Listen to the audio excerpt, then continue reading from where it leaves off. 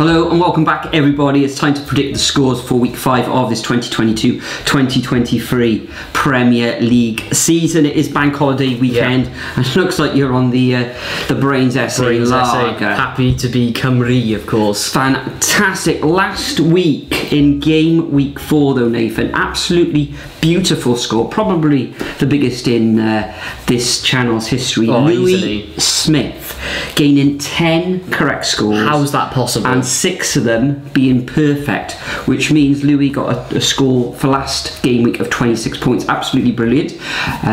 How that affects the leaderboard overall though, Jaden FC 555 is at the top of our leaderboard on 52.5 points, and now Louis Smith 17 has crept up into second place with 50 points, and Josh is in third place. So a brilliant game week. Liverpool smashing 9 against Bournemouth as well. So it was a great game week for some and not for others. But let's crack on, make some predictions for week 5.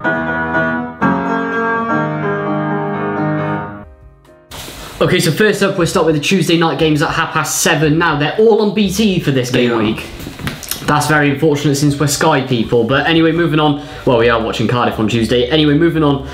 Tuesday, 7:30, we've got Fulham Brighton. Now, Brighton, 1-0 victory against Leeds. That's a good result. Yeah. That's a very good result considering the way Leeds have started this season. Pascal Gross popping up with goals again. And they're coming up against a Fulham side who actually played quite well against Arsenal, but Arsenal were just another level on that day. Still top of the leaderboard for them, of course. I don't know which way to take it with either of these because they both had a really good start to the season in both of their different ways. They are starting to teeter a little bit Fulham, but look at that, who they played against in Arsenal. They were absolutely superb. Stalemate for me, 1-1. 1-1, yeah, I think it will be tight. Brighton are looking very, very good. Currently in 4th position, winning 3 of their 4 games.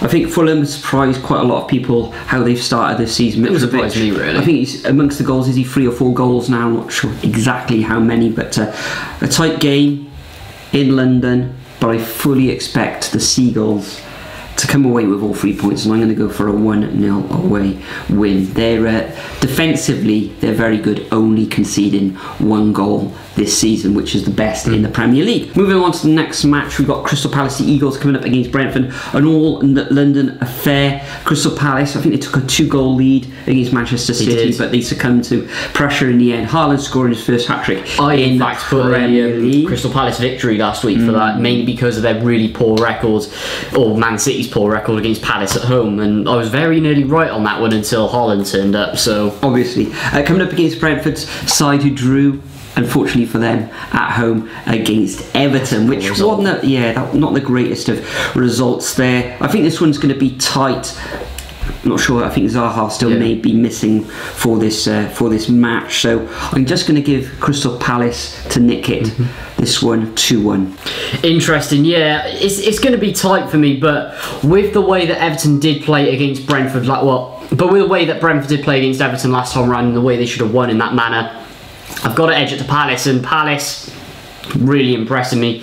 If they can play like they did in the first half of the game against Man City, then yeah, I'm going to back them for a win here, 2-1. But you've got to think Palace have only won once this season so far. That's true, but they've had some difficult fixtures to be fair. Anyway, moving on to the 8 o'clock game between Leeds and Everton.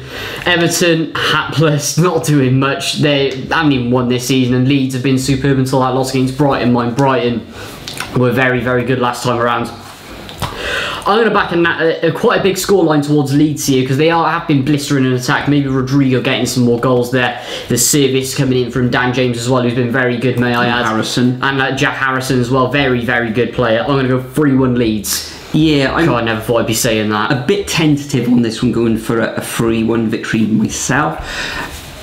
Everton, although they've been lost a couple and they've drawn a couple, they're not conceding many, so defensively they're fairly sound. However, like you, I am going to go for a 3-1 victory. I think Leeds will have to bounce back, or they'll feel they need to bounce back after that away defeat against Brighton. So moving on to the Wednesday fixtures, we've got Bournemouth coming up against Wolves, and Bournemouth on the back of that 9-0 0 defeat at Anfield against Liverpool. Terrible. Which was equaling the high score in the Premier League, of course, not in football history. Wolves, a decent 1-1 draw at home against Newcastle.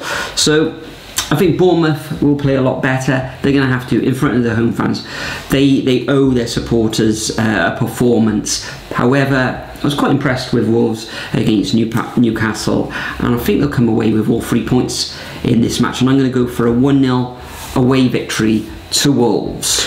Like with what happened with Southampton the second time around when they lost 9-0 to Man United, I think Bournemouth are going to be a lot like Southampton, because where they didn't bounce back and they struggled with their confidence ever since that game. Wolves like to lick it 1-0 a lot, so I'm going to go 1-0 victory to Wolves. Yeah, which would be their first victory of the season. They need it, and they've been playing alright, to be fair. Anyway, moving on to a team that's been playing really well and another that hasn't been playing great, and even there's a bit of pressure on Steven Gerrard here. Arsenal against Aston Villa. Now, 4 victories, 4 games played. Very, very good from Arsenal. They have been extremely impressing everyone. That Odegaard goal coming early on, and then of course the Gabriel goal in the end as well. Very, very good performance by Arsenal. And to be honest, they're going to keep it up, because Aston Villa, their confidence is dipping a lot. They've lost the last 2 games on the bounce. With the squad they're having, they should be doing so much better. So I'm going to go 2-0 to Arsenal. Yeah, 3 defeats in their opening 4 fixtures for the Villains. Not good.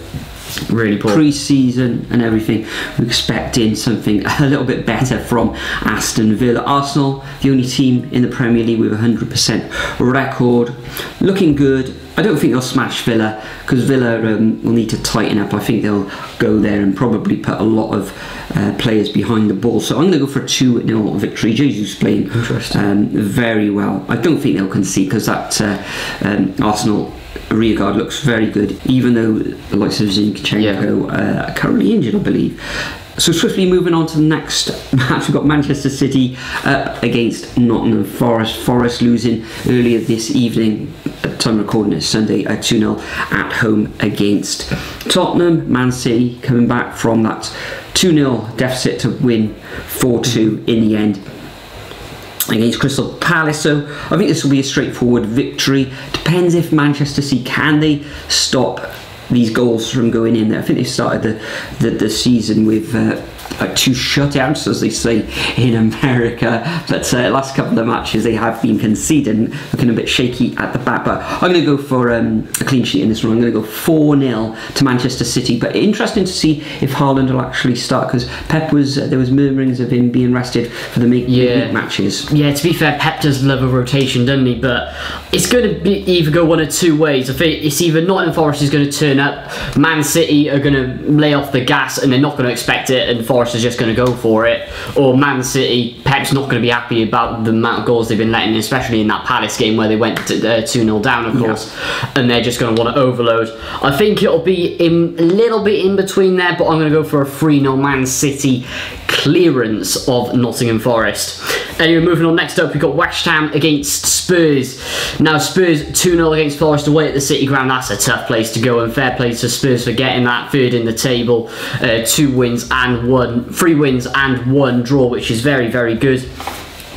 And then West Ham off the foot of the table today with that win against Aston Villa after a poor start to the season. I'm really not sure what to go for this one, because West Ham Spurs is a bit of a derby, isn't it? Tottenham High Road derby or whatever they call it. I have no idea. But I don't know. Last time around West Ham won it. I think Spurs will just about nick it this time at the London Stadium, so I'm going to go 2-1 to Spurs. Conte, I'm fired up. 2-1. I think Spurs will win by a couple of goals. I don't think they'll concede in this one at the West Ham Stadium.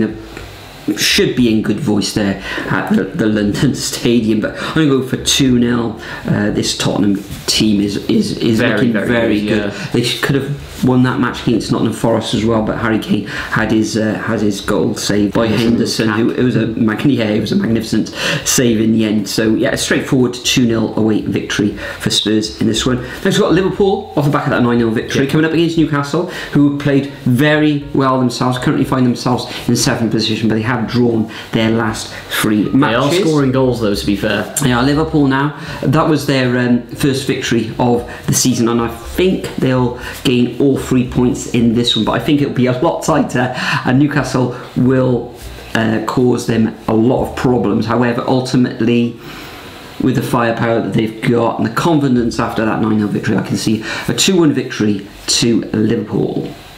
Interesting, yeah. I've really been impressed by the way Newcastle is playing. First of all, that's the maximum goal earlier today was an absolute beauty, the way he struck it on that volley against Wolves. I think they will put up an absolute fight, and the Newcastle fans there pack out the Anfield Road end, and they'll be as superb as they always are. They sold out against Wolves today as well, to be fair to them. But I think Liverpool at home, they're just going to sneak it, aren't they? So I'm going to go for a 2-1 victory to the Reds. And finally, we have Leicester City against Manchester United on a Thursday night. Disgusting. Now, which way do you go about this one? Leicester have been really poor. Lots of fans calling for Rodgers' head. Man United 1-0 win against Southampton should have really been more. That win against Southampton should have been a bit more, I think, for Man United, especially with the way the Saints have been playing recently. But I don't know.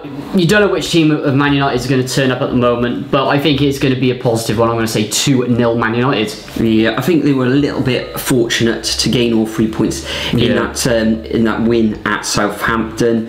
Leicester, they are scoring goals. I think something like 6 goals they've scored, but they have conceded 10 this season. I think they're probably going to cancel each other out. I'm not sure how Man United will cope with the pace in that Leicester City side, so I think it's going to end up all square. I'm going to go for a 1-1 scoreline, which will see Leicester double their points tally for the season. Saying that, I've just had notification from Fabrizio Romano on my watch saying that Anthony to Manchester United, here we go.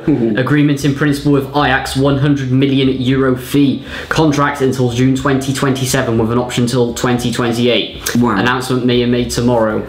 Which probably means he won't be available for that. Well, he might be actually. They have to register him midday before, I believe. Yeah, well, that's Championship. We will see. So he may actually feature on Thursday if he's fit. BBL also predicted Southampton 0, Chelsea 2.